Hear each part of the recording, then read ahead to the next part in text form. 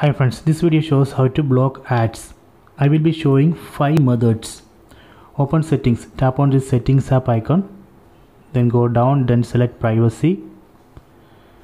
Then step 1, select device personalization services, then tap on clear data, then tap on all type, then tap on clear data.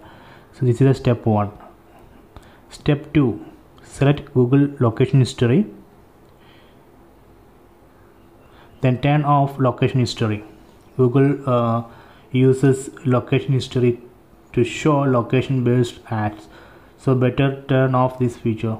Turn off location history. Right now it's off.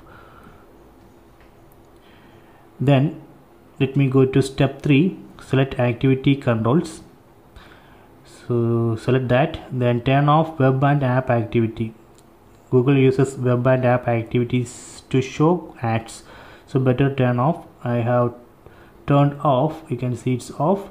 Then go down, then turn off location history. This I already turned off. Then go down, then turn off YouTube history. So Google uses YouTube watch history and search keywords to show ads, so better turn off this. Right now it's off. Then go down and select, go to ad settings, tap here, then turn off ad personalization, tap here and turn off. Right now it's off. Then go back,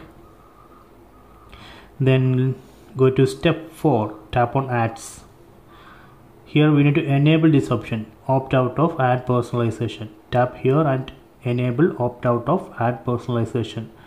Then here we can see one advertising ID. So Google stores location history, web and app activities, watch history, search keywords, everything against this ID.